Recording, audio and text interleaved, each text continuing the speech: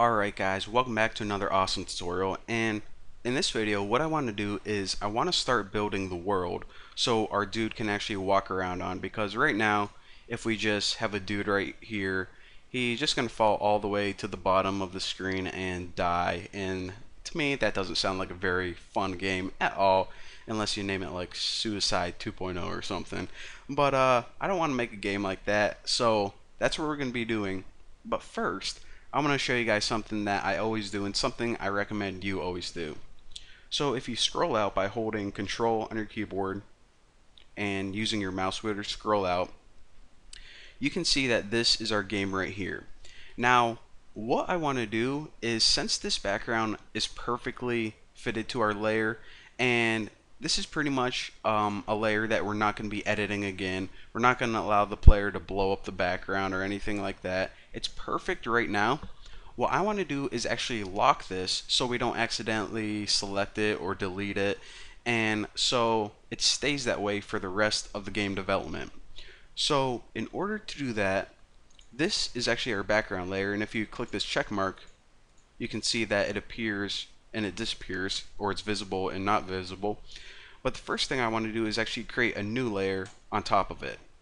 Now, I actually already renamed this the background, but it was layer 0. In order to rename anything, just click this little pencil, whatever it's called, and rename that one to background. And for the new one right here, rename this one to main. So basically this background layer is the layer that we're never going to touch again. So it would be a good idea, I said, to lock it. And of course, if you're familiar with Photoshop or anything, you know, to lock layers, just click this little lock icon right here, and it goes from being open to being closed.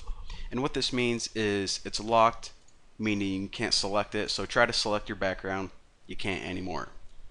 Now, just a heads up, what we're going to be doing is, for the rest, or for 99% of it, unless we decide to make another level or something, we're going to be working in this main layer. This is going to be where our dude is, where all the enemies, the stuff he can jump on, the blocks he can break, stuff like that. So make sure that you have this layer selected from here on out. So now that we got our main layer good to go, press Control, hit 0, make sure you are in the right window.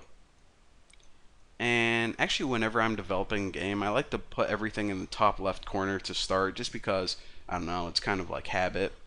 But the first thing we need to do is we need to, like I said, give the dude a world. Some stuff to jump on, some ground for him to run around on. We just can't import the dude right away. So let's start building the world, and this is how we do it.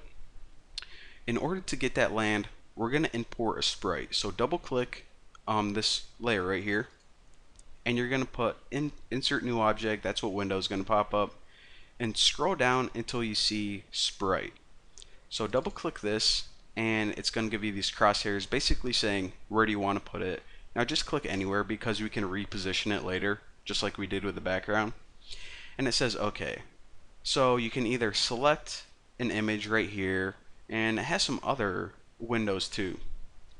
Now in this game development series, whenever you're making a platform game, it's good to work with a lot of those sprite strips, or you know, in the last tutorial I told you to download those sheets of like characters moving and tile sets, they were called. Well, that's what we're going to be using, because it's pretty much the best thing to use in a platform game, as you guys are going to see why later on. But in order to download our first tile set, what we need to do is not click this folder, but if we go in this animation frames window right here and right click it, choose the selection import sprite strip. And now what we want to do is, if you have it downloaded, then select that, but the one I'm using is in sprite, jungle performer, tiles, and this tiles right here. Now hit open. And what I want to do is, maybe I can show you guys first so you know what's going on. Media bundle, sprites, jungle performer, tiles, preview. So what this basically is it's not really easy to tell right now, but it's 12 by 12. It's actually broken up into blocks. For example, you guys can see in this area, each of these little squares is actually a part of the world that we can build. So if you want to build a tree, you would use this. If you want to build a ground, you would use this first one right here. But what we need to do is, before we import this entire image, because it looks weird right now, is we need to tell Construct 2 to actually break this up in a 12 by 12 I don't know, formation or whatever you want to call it. But that's how we want to break it up. So we'll put 12 by 12 and hit OK. And whenever we do that, we got to give it some time to work.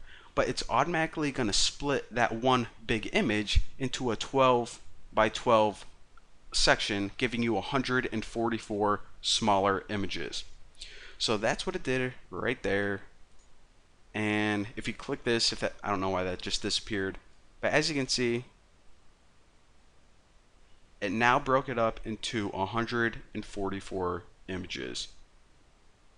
Now, this 0 one right here, you're always going to have that.